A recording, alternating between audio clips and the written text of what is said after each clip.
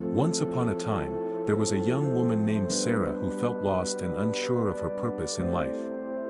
She had gone to college, gotten a degree, and landed a job, but still, she felt unfulfilled.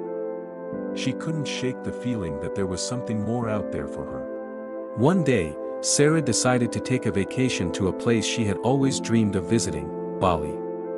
She hoped that a change of scenery might help her find herself and figure out what she truly wanted out of life. As soon as she arrived in Bali, Sarah was struck by the beauty and peace of the island.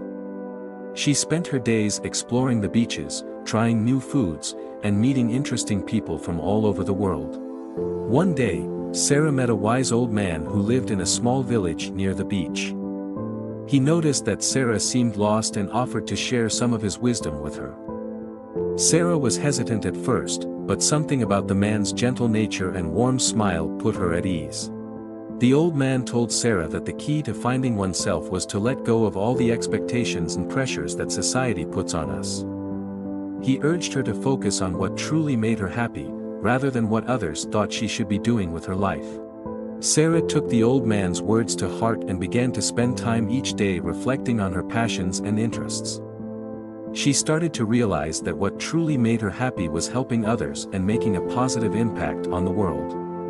With a newfound sense of purpose, Sarah decided to take a leave of absence from her job and travel the world, volunteering her time and skills wherever she could. She helped build homes in impoverished communities, taught English to children in remote villages, and worked on conservation projects to protect endangered animals. Through her travels, Sarah discovered that she had a natural talent for connecting with people and making a real difference in their lives. She also found a deep sense of fulfillment and happiness that she had never experienced before. As Sarah traveled the world, she realized that finding oneself wasn't about achieving a specific goal or reaching a certain level of success. It was about living a life that was true to oneself, following one's passions and doing what made one happy. Years later, Sarah looked back on her journey with gratitude and joy. She had found herself in the most unexpected way, by letting go of what others expected of her and following her heart.